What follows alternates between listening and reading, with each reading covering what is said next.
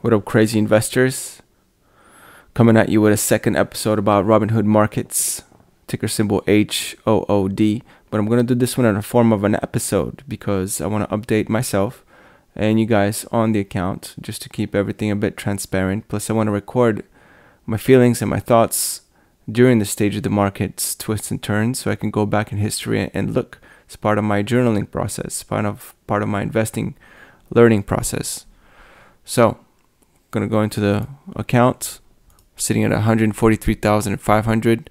A lot of you want to see like performances in these tabs, so I'm just going to click through it fast. 23.9% year over year, 52% year to date, all time 378%. Now, if you've been in with the channel for a long time, you'll know that these percentages is a bit BS because I've taken money in, I've put money in, taken money out, so they're not exactly what it should be.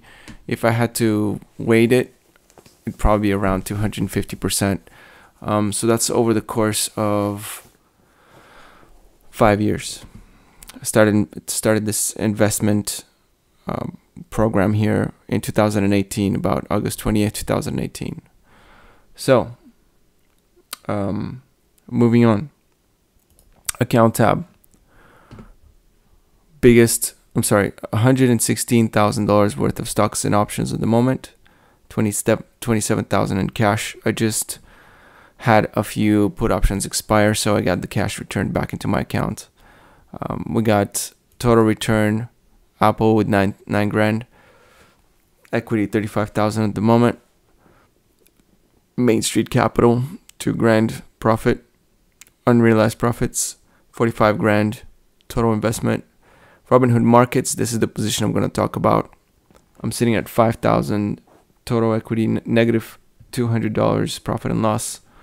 Realty income negative 400, total equity 30,000. Sorted by equity, it goes Main Street is the number 1 position now, Apple number 2, Realty income number 3. Those are my 3 core positions, and then Robinhood Markets is my new trading / short-term investment position, or medium or long-term. We'll see how it plays out. I'll give you some of the rationale as to why I'm invested in this company. But Realty income isn't that far down, by the way, if you include the dividends that I have been receiving over the time. So we'll go into the history for me to show you what's going on here. So if we go to the history tab and we search by dividends. Hello, website. Please help me, website. Website. Why is it doing this? There you go. Okay, if I sorted by dividends, I don't know what was wrong with this website. You'll see that just for the last 4 dividends, we're already surpassed, for the previous 4 months collecting dividends, we've already surpassed the negative $400 in equity value. So, you know, it's not really down that far if you consider the dividends. Okay. Now, let's talk about this Robinhood position. $5,000 so far. Average cost $8.82, $8.82. Current price $8.49. What is going on? I have some very interesting figures, by the way. So I want to do a little bit of a review of the company from that perspective. Now, last time I made a video, I highly suggest you check it out. But basically, I did an overview of their numbers. I talked about their I'm wearing hood in honor of Robinhood. I talked about their, billions of dollars in cash. I've talked about their growing revenues. I've talked about, their direction and their strategy. There's a recent interview with Tenef, the CEO. I talked a little bit about that. I think it was on Yahoo Finance. So I mentioned many things about the company. I look at their assets versus liabilities, etc. But this one, I have some statistics that I want to share with you about the company that paints an even better picture, a more high definition picture of where the company's headed, what it's been doing, what's happened. So there's a little bit of a story with more color when it comes to this company. So we're going to start where we always start, which is with price action. So I'm going to pull out to the max and 5 years. Okay, so in 2021, the company experienced a boom. There's a big inflow of funds going in there, chasing speculative assets, and of course it came crashing down in late 2021. Early 2022 was the beginning of a pretty massive correction slash bear market in tech and speculative assets arenas in the financial world. So Robinhood was at the forefront of that because it acquired tons of brand new users that were chasing hot money. And now in 2022, that bubble has kind of been deflated. So I'm here to try to pick up what's left of the pieces, because I do believe that the platform is making some very interesting strategic changes in the way they're accruing, earnings. And I said accrue because they're using interest to fill up some of those gaps.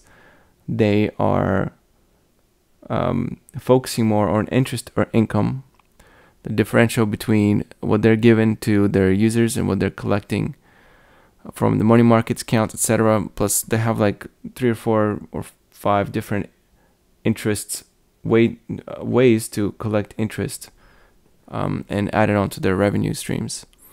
So I think that the company has diversified their way of doing business, and what we're going to do next is try to understand in historical terms some of the money flow that has gone in and out of Robinhood over the past few years. So I found this website. It's called investingintheweb.com. It's a free website as far as I can tell. And it has some pretty interesting figures for us to look at. So I'm going to browse through those and comment on them in order to try to paint a picture, give you my opinion of what's been happening while looking at the numbers. I'm going to read them out loud because the numbers could be kind of small, especially if you're using a phone. But on desktop, this should be a HD video, so you should be able to view it pretty clearly. So first, we're going to look at Robinhood AUMs. Now, what is AUM? Good question. Stands for Asset Under Management. Okay. Now, asset under management is a kind of a loose term. Okay. It's normally used for, money managers that actually have a kind of a direct or at least somewhat direct influence on where that money is going. So if they have a client or clients that have entrusted their capital to them, these money managers will be able to control it and allocate it the best way they see fit, and then pay it out to the clients, etc. So there's different varying degrees as to how much control they have. Now in this case, they're using AUM, I think, as total money that are sitting in Robinhood accounts that Robinhood touches but doesn't necessarily direct, if that makes any sense. So it basically shows us a chart or a table of the total amount of money that's been flowing through Robinhood that sits on Robinhood accounts. In 2017, that number was $4.5 billion, which is not too shabby, but it doubled in 2018. So I first opened up Robinhood account about 2015. So I was one of the first people, but it only had a few $100s in there, and I didn't really touch it for a very long time. I started investing more seriously with the Robinhood account and made it public in 2018 when Robinhood had $8.3 billion or so of AUM. 2019, it almost doubled to $14.1 billion.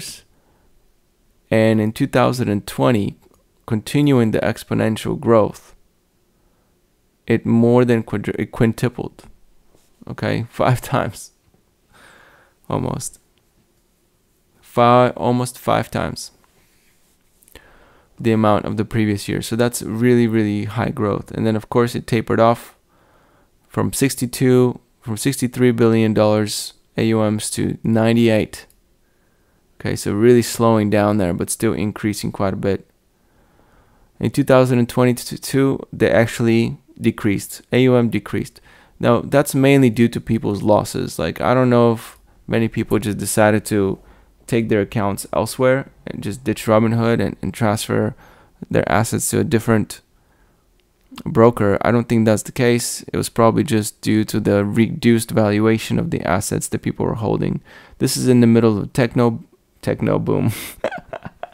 In the middle of the tech bust. Techno boom. What am I thinking?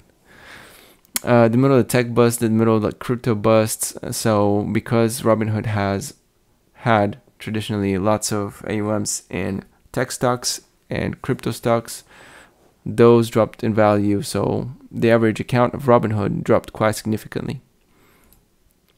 Further commentary. Robinhood quarterly assets under management. This just gives you a little bit of higher definition of how the money flowed in there.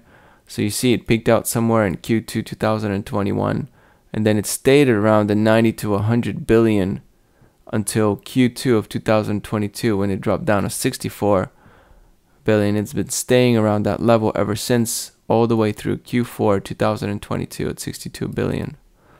So a very slow bleed here in the last 3 quarters of 2022. The big loss came in Q1 to Q2.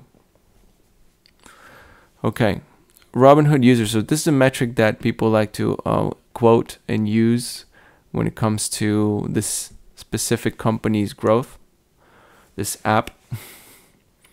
Robinhood users in 2015, when I started, was just 500,000. I was one of the first people, actually. I was in a waiting list to get into Robinhood. So Robinhood users in 2016 doubled, and then doubled again in 2017, almost doubled in 2018, and then again almost doubled in 2019. The figure on the right is the one that's quoted the most in media, which is the monthly active users, the MAU. Monthly active users in 2017 was 1.8, 3.3 in 2018, 4.3 in 2019, 11.7, so 3 times higher almost in 2020. In 2021, it was 17.3 monthly active users. In 2022, it dropped. It lost some users, at least active ones, dropped down to 11.4. But 11.4 is still the level of 2020. It's not even 2019 level at 4.3. So if Robinhood monthly active users were to round about to pre-pandemic times, to pre-2020, then it would have to drop to 4.3. And I don't know if we're ever going to get there. We'll see. Furthermore, Robinhood yearly revenues 2019. So this is basically the money that Robinhood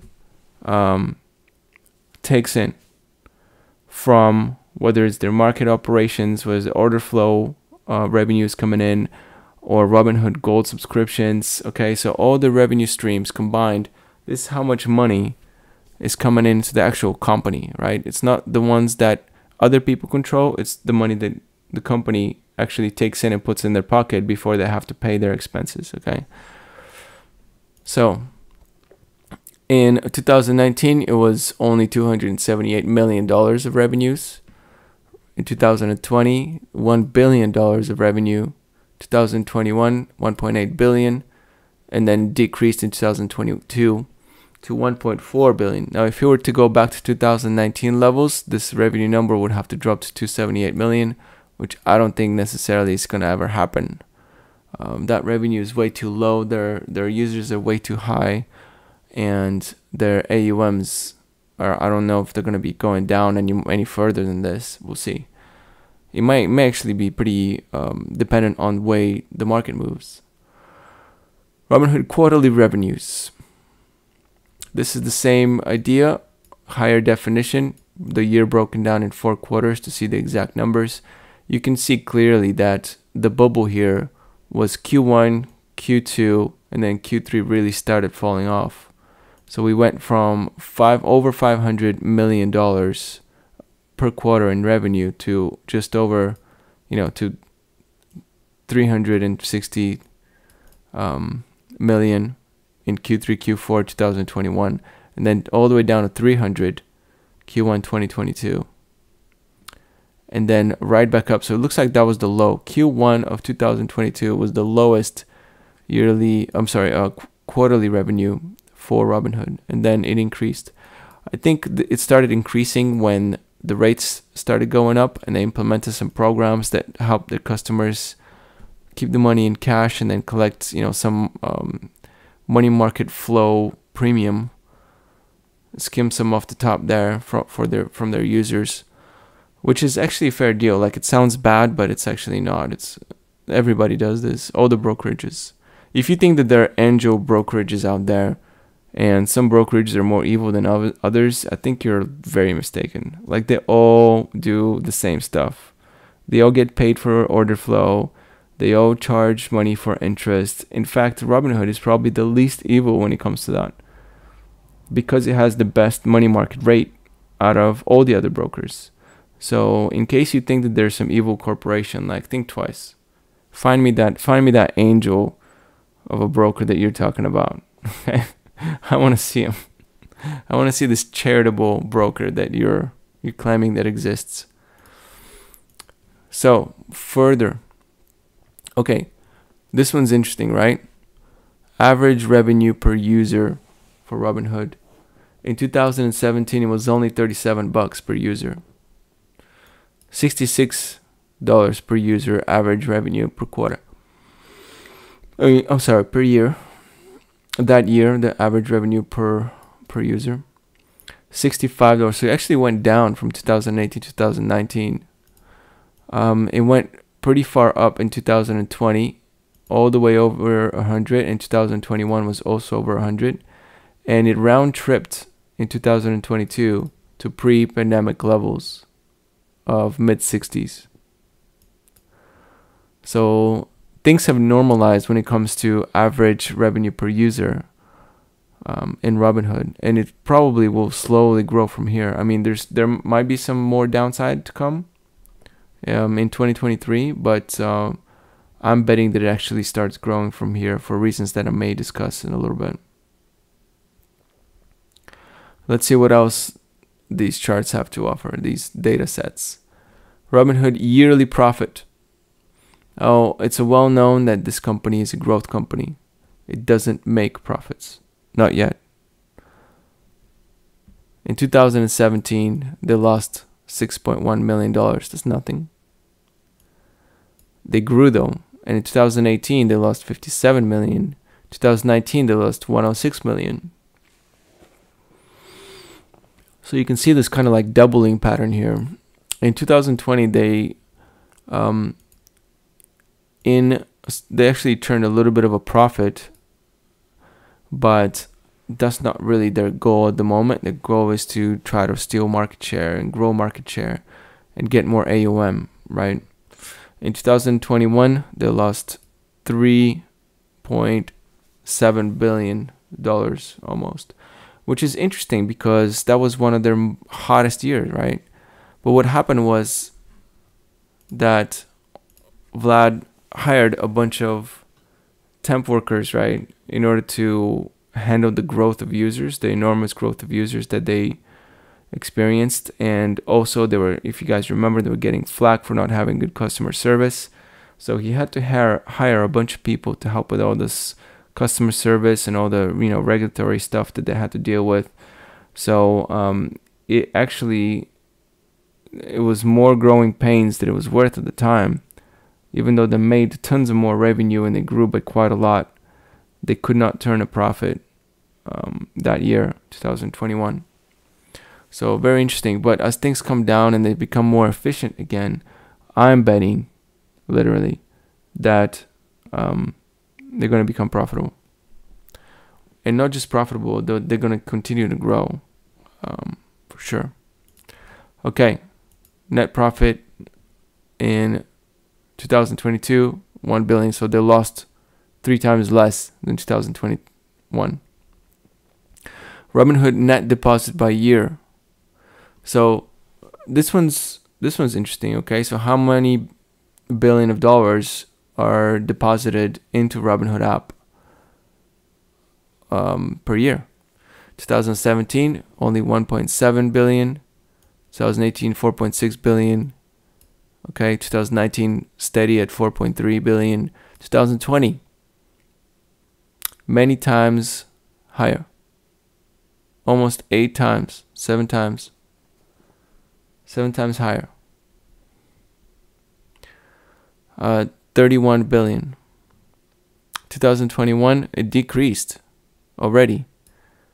So most of the funding of Robinhood accounts came in under 2020 and 2021, but it was already decreasing.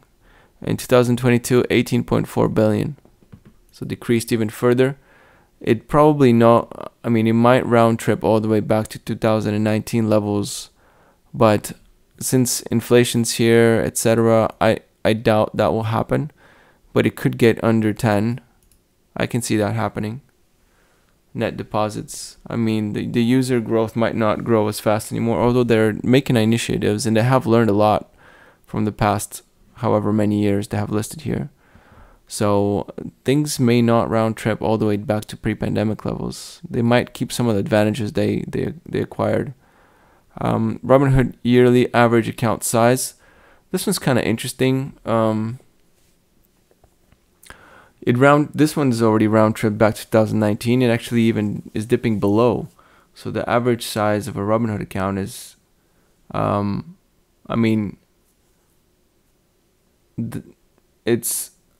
it was 2,300 in 2017, 2,500 in 18, 2,700 in 2019. So steady growth. In 2020 increased to quite a bit, to 5,000. A little bit further down in 2021 at 4,000, and it round tripped in 2022 to 2019 levels at 2,700 for the average account. So average means you take all the accounts money, right? So all the AUM, and divide it by the number of accounts. Okay, so if we take the AUM, so I might do some calculating here on the fly. Let's bring up the calculator. So theoretically, if we divide the AUM, which is in 2022, it was 62 million. 62 million divided by the average size.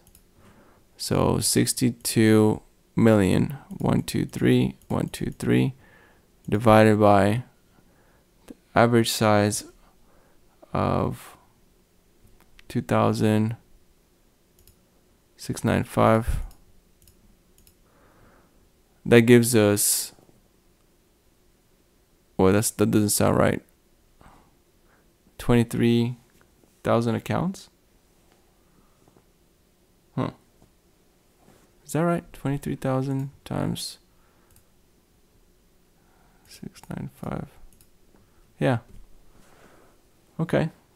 23,000 count. I would think it's higher than that. No. It actually that's such wrong math. Oh my gosh, I'm so dumb. That's not how I calculate it. Okay. Anyways, but the average means, all the AUM. Okay. Divided by the number of accounts, but it doesn't work the other way around. Okay, it just doesn't, because you could have like 1 billion accounts under $1,000, and then you have a few big accounts that was going to offset that.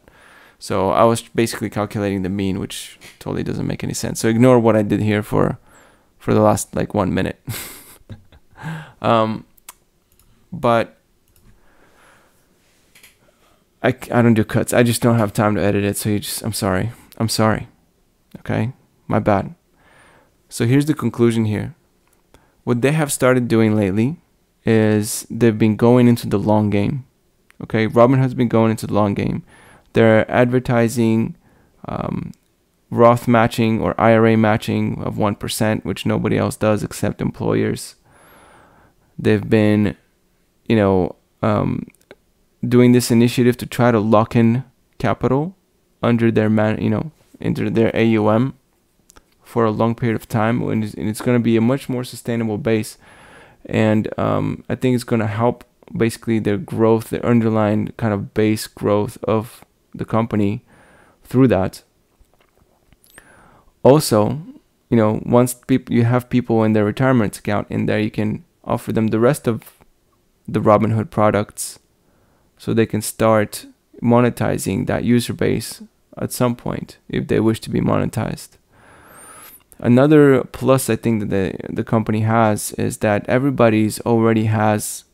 not everybody, but many people already have an open Robinhood account, even if it's got like $3 in it. And then maybe they have a bitter experience from the whole 2020 episode, but maybe a portion of those people come to their senses when they get a little bit older, and they're like, oh, well, you know what? It didn't turn out because I was dumb. I was following a bubble and I was buying speculative crap, and then it crashed down to nothing, and now I lost all my money. But investing in general is not such a bad idea. I see the folly of my ways now. I'm a reformed investor. I'm going to go over there and get a brokerage account and start investing money again, just differently. And so guess what? They already have an account open up in Robinhood. It takes a long time sometimes to open up a brokerage account with someone else.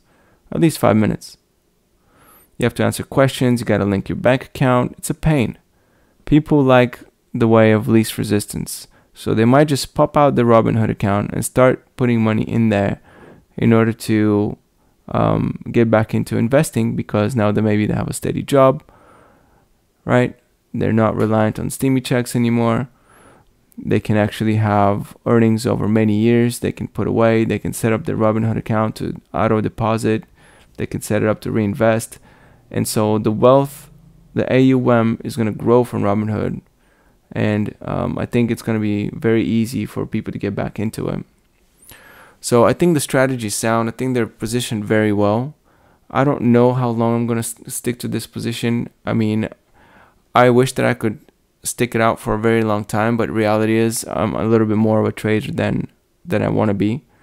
And I might get rid of it if it pops to like 11 or 12 or something like that dollars per share.